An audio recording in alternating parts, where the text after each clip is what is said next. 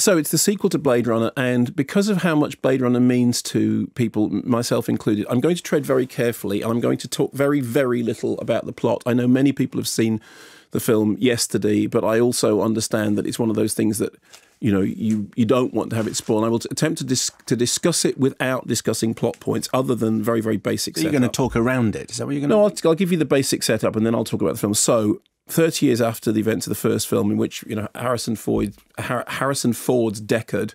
This is talking about things that are in the first film, incidentally. I think that's fine. That's fair. Okay, so Harrison Ford's Deckard, that's the name of his character. Yes, that's right. Ran off into the sunset with Rachel Sean Young's character. And incidentally, if you're wondering which version of the film you should be seeing before we see this, definitely the final cut. That's the what. Well, I have a feeling I've just ordered the director's cut. Okay, the final cut's slightly, but it's close enough. It's close enough. Yeah, it's fine. Okay. What am I going to miss out on? Well, just that the final cut's got all the little problems, like how many androids, all that sort of stuff solved. And anyway, but okay. So in the future, the Tyrell Corporation has gone bankrupt and now replaced by Neander Wallace's even more sinister corporation. Ryan Gosling is K, whose job it is to track down rogue androids. And in an early sequence, he tracks down a character played by Dave Bautista, Sapper Morton, who tells him that the only reason he's able to do his job is because he's never seen a miracle. Here's a clip. Plan on taking me in. Well, take a look inside. Mr. Morton, if taking you in is an option, I would much prefer that to the alternative. I'm sure you knew it would be someone in time. I'm sorry it had to be me. Good as any. Now, if you don't mind, if you could just look up and to the left, please.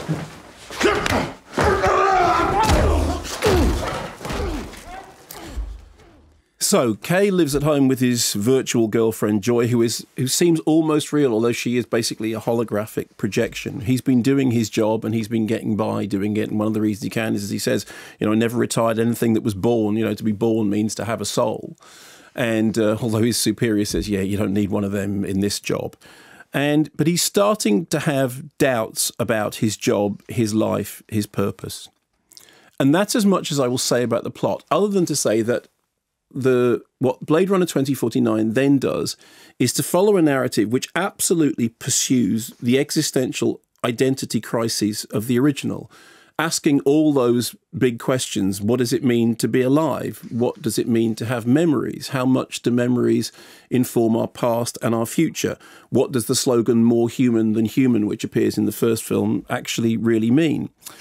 The first film had an extraordinary, in all its versions, incidentally, because when the film was first released, it was not a hit. When Blade Runner was first released, it was not a hit. It was compromised after test screenings. They messed around with it. They messed around with the ending. And we now have the film that Ridley Scott originally wanted. But in all the different versions, it had a sense of visual grandeur, of awe, that was quite breathtaking, particularly seeing the film back then at a time when science fiction hadn't looked like that. And it's true that every single film since Blade Runner, science fiction film since Blade Runner, kind of ended up looking like a post-Blade Runner film.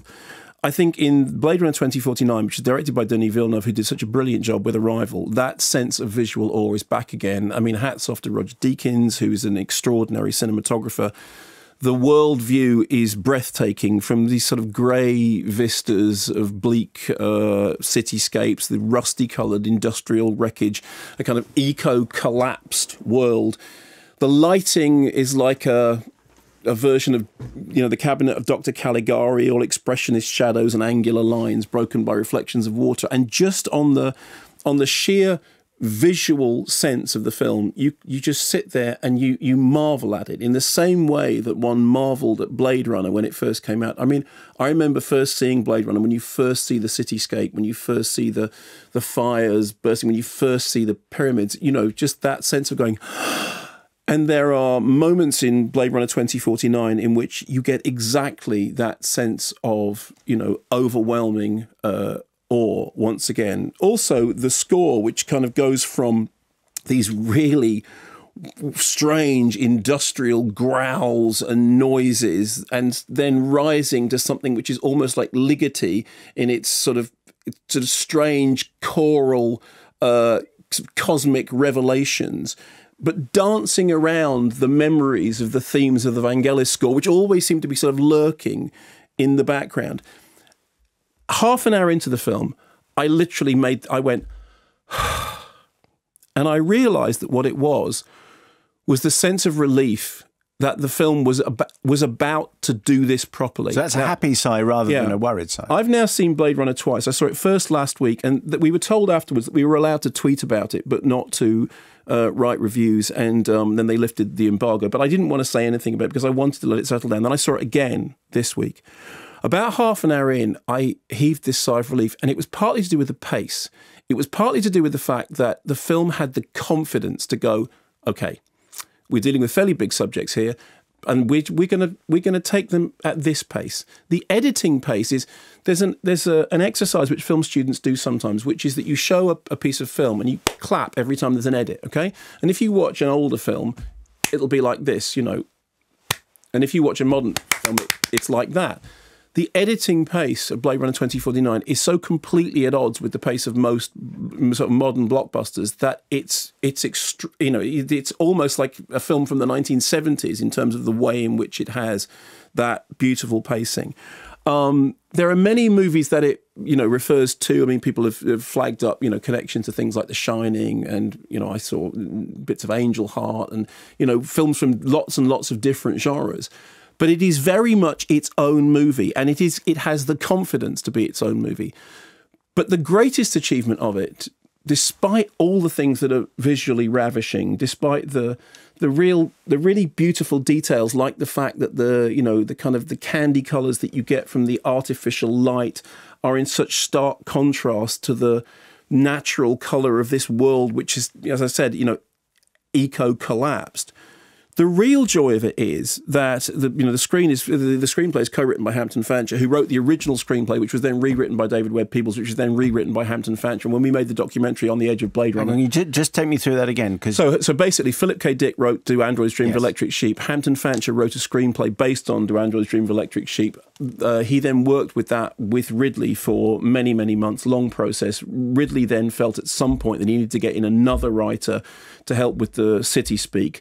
He then brought in David Webb Peoples. Hampton Fancher was not pleased about it initially, and this is all in the documentary that I made. But then there was a rewrite that happened, and then the rewrite came back to Hampton Fancher, and they both then ended up sort of, although they worked separately, they rewrote each other's script. And when we made that documentary, we interviewed the two of them together, and it was lovely because they had sort of worked in isolation beforehand, and they were discussing who wrote what, and to the point that they couldn't remember whose idea came from which, and they really became a sort of synthesis of the two of them.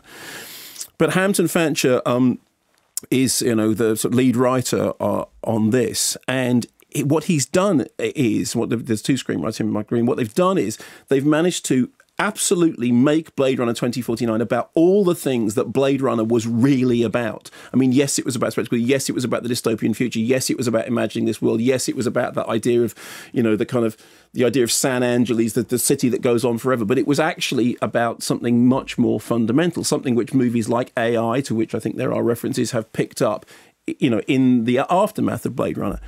And like Inception, it's a film that imagines that the audience is smart enough and engaged enough and involved enough and intelligent enough and enthusiastic enough to go, okay, I will go with this, and I will go with this at this pace.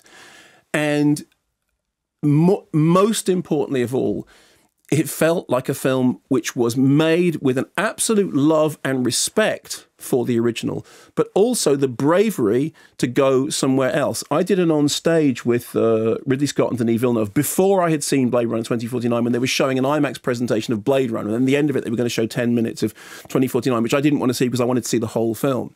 And there was a lovely discussion between the two of them. I mean, as anyone who knows Blade Runner will know, there is a central enigma in Blade Runner about the nature of Deckard, the nature of the central character. And what's really lovely is that although... What do you mean by the nature? Well, I don't... Okay, well, I mean exactly that. That's as much as I'm going to say. I know it sounds really ridiculous to talk about plot spoilers when you're talking about a film that is that old, but the central character of Deckard, his nature, like what he is, what his true nature is an enigma in the original film. Ridley Scott is very clear about how it actually works out. He says, no, this is what he is. He is this thing. And Denis Villeneuve says, well, actually, maybe, but maybe he isn't. And people have now, to this day, battled. I mean, there was an interview recently in which Ridley Scott and Harrison Ford were arguing about the fact that they'd never quite agreed as to what Deckard was. In fact, when I did Blade Runner 2049, we got Hampton Fancher and David Webb together, and we said, okay, who first came up with the idea that Deckard may not be what you expect? Do you have to speak in this riddle when it's 30 years ago? You know what? I'm just trying to tread very, very carefully. But anyway, it doesn't matter. What matters is this, that there is an enigma at the centre of the original Blade Runner. And what Blade Runner 2049 does is take that enigma, explore it, unpack it, and preserve it all at the same time.